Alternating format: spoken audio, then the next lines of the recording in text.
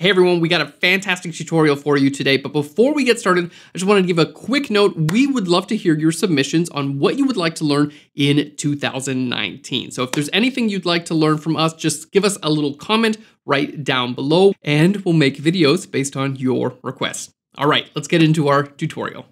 Today, I'm gonna show you how to dodge and burn a landscape in Photoshop.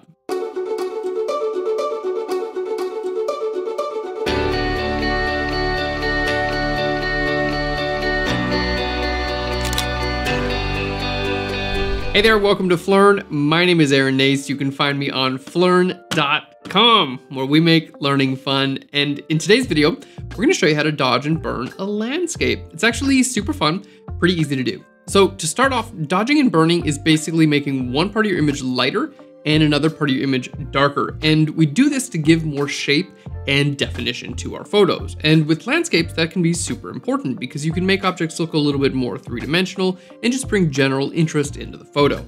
And in this video, we're gonna show you a dodging and burning technique that I love because it makes dodging and burning so much easier. You don't have to be super precise about where you dodge and burn. A lot of the work is done for you with these tools that we're gonna show you right now. So here in Photoshop, we've got our sample image. You can actually download this on phlearn.com so you can follow along with this tutorial. Just click on the link right down below. So let's start by hitting F for full screen and kind of talk about what we were gonna do to this photograph. A little bit of like an outline for our dodging and burning. So we got a really cool image here. I super love this like cave landscape. I think we could add a little bit more dimension to make it a little bit more interesting. So we have light areas, and I'm just gonna use this like little pink color here to kind of circle around like our lighter areas. And what I mean is like in dimension, you know, like if the light source is kind of coming from this direction, you know, these areas here on the top are gonna kind of catch that light source. There we go. And we can kind of enhance these to give them a little bit more dimension, and all these stones as well. Okay. Now we're going to grab a different color and kind of highlight where we're going to be bringing in some dark information. So if I make some information, you know, kind of like right next to these light areas, if I make these areas just a little bit darker, what it's going to do is it's going to make the lighter areas seem a little bit lighter in comparison and just give everything else more of a three-dimensional quality. So this is kind of what I think about when I'm thinking about dodging and burning. These green areas that I'm painting now, this is what I'm going to darken a little bit. And these pink or magenta areas is where we're going to lighten. So let's go ahead and start off with darkening or burning. We'll just go to layer, down to new adjustment layer, and over to levels. Let's hit OK. Now I'm going to take my midpoint slider here, and we're just going to start by pushing this to the right. And you're going to see it's just going to make my midtones a little bit darker. All right, adding a little bit more mood to the photo. Now, turning this off and on, it's like, yes, it definitely did affect the midtones, but it's also kind of affecting my highlights.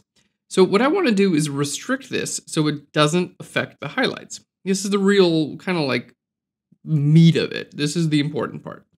So what we're going to do is double click right here on this gray area next to my levels adjustment. So let's just double click there, which brings up our layer style. There we go. Now we can see everything. I'm going to hold Alt or Option, and right down here on the bottom where you see this underlying layer, we're going to hold Alt or Option and click and drag from the right to the left. Okay, so you got to hold Alt or Option and click. If you don't do that, you're not going to separate these two things out, and it's not going to look good. So Alt or Option, we're going to click and drag from the right to the left, and you're going to see how this effect is starting to disappear from my highlights. Okay, it's only becoming visible in the shadow areas right now. All right, and that actually looks pretty good. You can always get back in here and change things around if you need to. So let's turn this back off and on, and you can see it really doesn't affect my highlights anymore. It's just kind of affecting my shadow areas. Well, this is perfect for our burning environment. So I'm gonna hit Controller Command I to invert that layer mask, and then just grab just a standard brush here, and we're gonna start painting it in where we want this darkening effect to happen. Now, again, the great thing about using this technique is that I'm not going to be affecting my highlights here, okay? It's going to leave my highlights alone. It's really just going to affect a little bit of my midtones and the shadows. Just by doing this technique, it's already kind of like honing in exactly where is going to be lighter and where is going to be darker. So I'm going to continue to paint all the way up here where these little rocks are. And I don't have to be incredibly precise about where I'm painting because literally this is only going to show up in the darker areas anyway. All right, so I'm just adding more definition. This is so much fun to do, by the way. I really love this technique. So let's turn this off and on, and we can see we've added more dimension. It still looks totally realistic, and we haven't affected our highlights at all. We can go ahead and do this same idea with our highlights. Let's grab a levels adjustment layer. We'll go to layer, new adjustment layer, over to levels. Hit OK there. And we're going to bring this just a bit brighter now. Okay, there we are. I'm going to bring my whites a little bit up too. Looking good. And now you can see it's affecting everywhere, including my shadows. So you can see like here in the deep dark cave, it's making it brighter, which I don't want to do. I just want to make my highlights brighter. So we're going to double click here again. There we are. And then hold Alt or Option. And this time we're going to go from the other side. So Alt or Option, we're going to click and drag from the left to the right. And look at this. Keep your eye right over here. You can see it's going to just disappear from the darker areas, making it only visible in the light areas. Okay, just visible in the light areas. I'm going to invert this layer mask by hitting Control or Command I, and then we're just going to paint this white on these lighter areas. There we go. Now, obviously this video is all about landscapes. However, you can use this technique on portraits as well. You can use it on all kinds of different images. There we go. Because it's really just about restricting the light and dark information in your photograph and using that to create more dimension. There we go. That looks pretty good. Let's just turn that off and on and we can see how that looks. I want these rocks on the bottom to be even brighter. So I'm going to grab one more. Let's just go to layer, down to new adjustment layer, over to levels again. Okay. We're just going to brighten that up even more. Looking good. But again, don't want this to be visible everywhere. So we're going to double click here, make this not visible on the dark areas. Invert my layer mask. And then I just want this to show up. See, just these rocks, I want them to be like nice and bright. Add all that contrast. Maybe some up there too. I think we're looking pretty good. So let's just turn these layers off. All the way off, you can see the image as a whole is a little bit more flat. Turn them back on, and we have more of a three-dimensional quality. You can see it looks like it's getting darker there, and then, you know, kind of like the curve around here, and then lighter, and then darker, and then lighter. Whereas before, it kind of has that same effect, but it's just a little bit more subtle and a little bit more flat.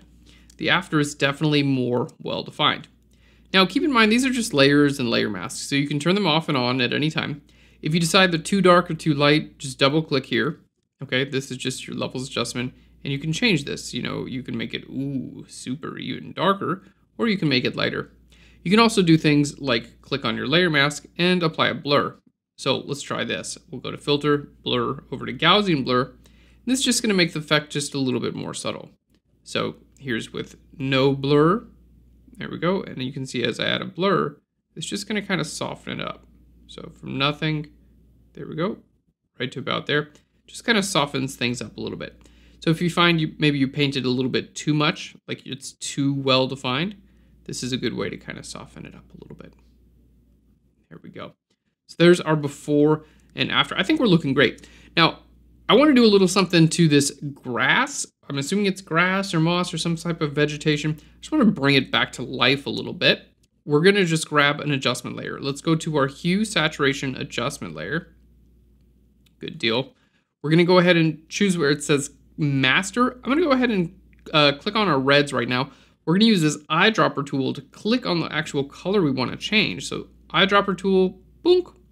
Now let's bring up our saturation a little bit. We bring down our brightness, and then my hue, I just need it to just go a little bit more towards grass. Like not crazy, like I don't want it to be over here, but just a little bit more. There we go. Good deal. All right.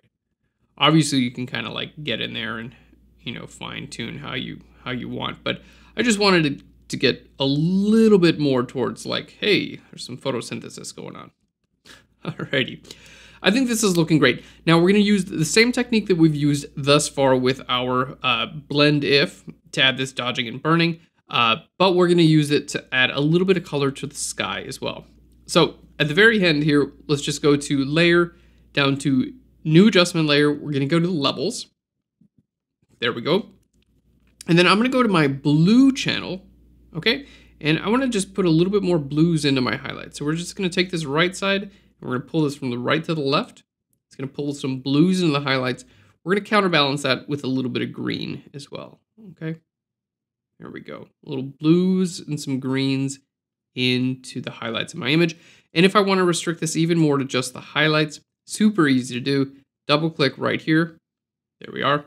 Let's hold Alt or Option and then click and drag from the left to the right, which is gonna make it disappear from the shadows. Okay, just visible in the highlights. It's gonna look like it's actually lighting the image itself as well. And I can kind of work with my opacity there. So a couple color layers just there at the end, just kind of brought this back to life. And then we have a couple layers of dodging and burning. This one I think we could make a little bit more pronounced. There we go. Very nice. And I want to make this a little darker too. I just think this is like, it's like a cave image, right? So it's like, yeah, let's make it moody, right? Let's make it look like a cave. Like, ooh, I don't know that I want to go in there. Yeah, I'm going to moody it up even more. Maybe a little bit less up there because it's like, you want it to kind of look like some fog is rolling in up there, you know? But down here, yeah, let's make it moody. Let's really dodge and burn this and have some fun with it. Yeah, there we go. Ooh, there's a little bit of a Game of Thrones cave vibe to it, right? Can't you just imagine encountering a dragon in there? Ooh, oh, thank you. All right, look at that. That's a nice one. Let's go ahead and group all these together. I'm just gonna, here's my little planning layer. See how we kind of followed the idea of making these areas darker, those areas brighter. Let's go ahead and group those together. There we go. I'm gonna hit F for full screen. Let's take a look at the before and the after here. Here's our before and the after. And that's all there is to dodging and burning landscapes in Photoshop. Just remember, you can use levels adjustment layers, make areas brighter and darker. The real key here is using those blend if sliders. So if you want to affect your highlights, hold Alt or Option and click and drag from the left to the right. If you want to affect your shadows, hold Alt or Option and click and drag from the right to the left. We used a hue saturation adjustment layer to target those reds, and we shifted them over towards green, giving our image a little bit more life. And then we used a levels adjustment layer to add some blue and a little bit of green into the sky, making it look like we've got some color going on in the photo. Thank you so much for watching. If you enjoyed this video, give us a big thumbs up and click on that subscribe button on your screen. We'll send you free tutorials every single week. And if you want to be notified, there's a little bell icon, bing, bing, bing. Just hit that and you'll get a little notification when we post our videos. Thanks again. I will learn you later. Bye, everyone.